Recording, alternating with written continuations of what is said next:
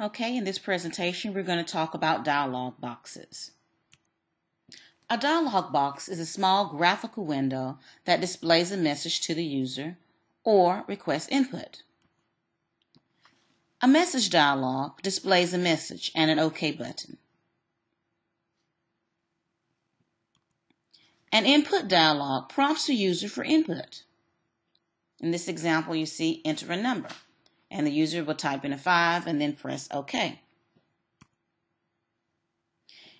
Using the JOptionPane class, you can quickly create and customize several different kinds of dialogs. You need to include the statement import javax.swing.JOptionPane. JOptionPane is found in the package javax.swing. And you need to include this in order to use the methods. The methods that we're going to use are showMessageDialog and showInputDialog. Those are two static methods in JOptionPane. The showMessageDialog displays the message dialog box. In your code, you would say JOptionPane.showMessageDialog. And in parentheses, the first parameter is null to say go ahead and display the box in the center of the screen. And then you have your string, hello world. So JOptionPane.showMessageDialog, the capital M, capital D. Another example here is JOptionPane.showMessageDialog, and here I'm passing the string, the number is plus X. The number is plus X is going to be evaluated into one string and then stored. So you're saying the value of X is being stored, is being displayed in the dialog box. To read input from the keyboard, you're going to use the showInputDialog. Now, showInputDialog method returns a string, so you need to store it in a string. So I've declared a string called numberString. NumberString equals JOptionPane.showInputDialog. And here you just specify the string you want to display, the prompt. So here it'll say enter a number, and initially it'll be blank. And then I press 5 and then press OK. So I enter in my value and then press OK. So use showInputDialog whenever you want to read in input. Now it always returns and stores the data in a string. So in this instance, numberString creates a string with the single digit 5 there. So even if you enter a number, the value is a string. So what if you want to process that number? What if you want to do something with the number, add 5 to the number or something? You need to convert it to numeric data. To convert it to numeric data, you're going to use methods in the wrapper class. So the first example, I am converting a string into an integer. So I need to say integer.parseInt. So the method is parseInt is in the class called integer. Integer.parseInt, and I pass a string to it. It returns an integer and stores that in count. Next example, I'm saying convert a string to a double. You're going to have double.parseDouble. It takes a string and then converts that string into a double. So price was a double. So to convert an integer, you have to say integer.parseInt, pass a string. And to convert a double, you say double.parseDouble and pass a string as a parameter. And it will return the appropriate data type. Whenever you use a dialog box, you should exit the program with a system.exit as the last statement. Unlike a console program, a program that uses JOptionPane does not automatically stop executing when the end of the main is reached, because the JOptionPane class causes additional tasks to run in the JVM. Let's start and write a sample program. Write a program that computes the polynomial x squared plus 2x plus 1. We're going to prompt the user, please enter in an x. When we type in 4 and press OK, the result is 25 should be displayed.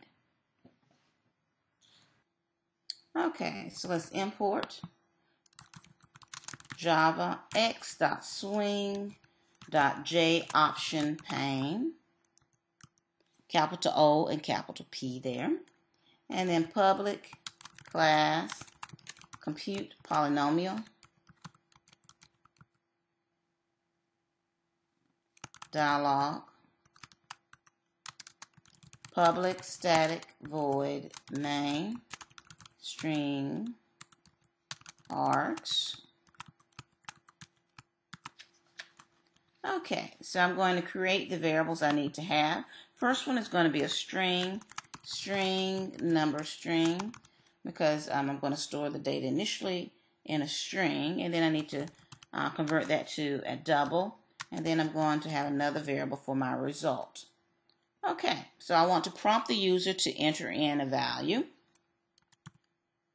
Numbers string equals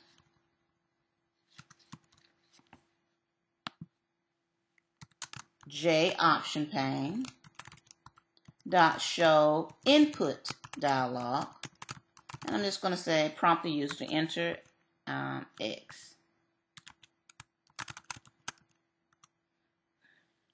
Okay, all right, so when they type in a number, I press enter, it's going to be stored in number string. Well, I need to convert that string into a double, so X equals double dot parse double number string. And now that it's a numeric form, I can then do mathematical operations on it. So I'm going to compute the polynomial. Result equals x math dot pow x comma 2 plus x times 2 plus 1. And now I want to display the result. JOptionPane dot show message dialog. Null is the first parameter. It's going to be in the middle of the screen, and then I'm going to say result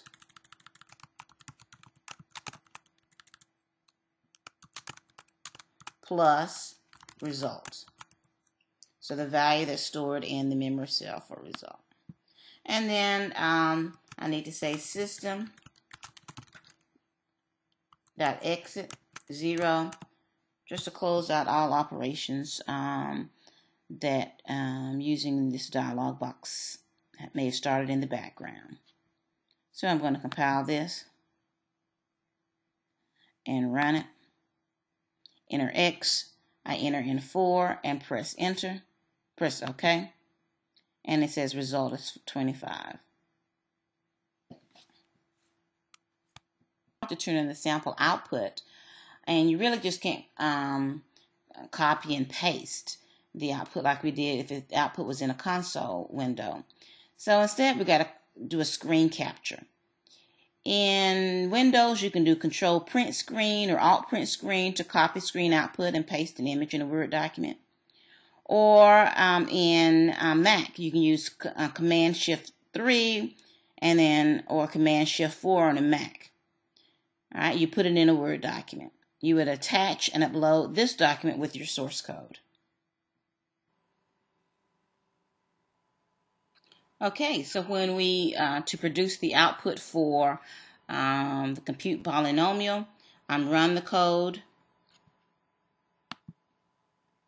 enter in an X, I enter in a 4, okay? After I've entered in the 4 and before I press the OK, I'm going to do a screen capture.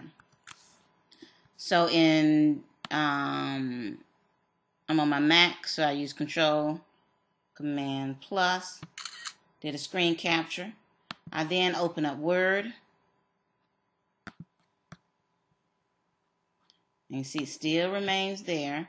And on a file empty screen, I'm just going to paste that. Insert picture.